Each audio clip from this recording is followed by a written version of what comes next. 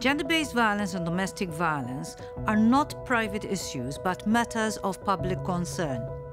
To address these forms of violence directly, the European Commission presented a legislative proposal that sets binding rules to combat violence against women and domestic violence.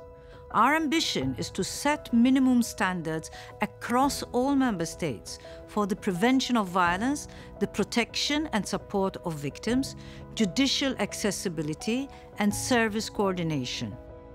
Among the suggested measures, we proposed to criminalize unconsented penetrative sex as rape.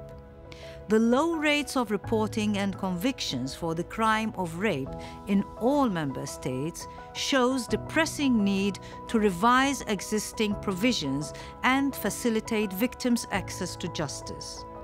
We must move away from judicial procedures that all too often refer to the appearance and behavior of victims, rather than the fact that the perpetrator forces himself on them without consent.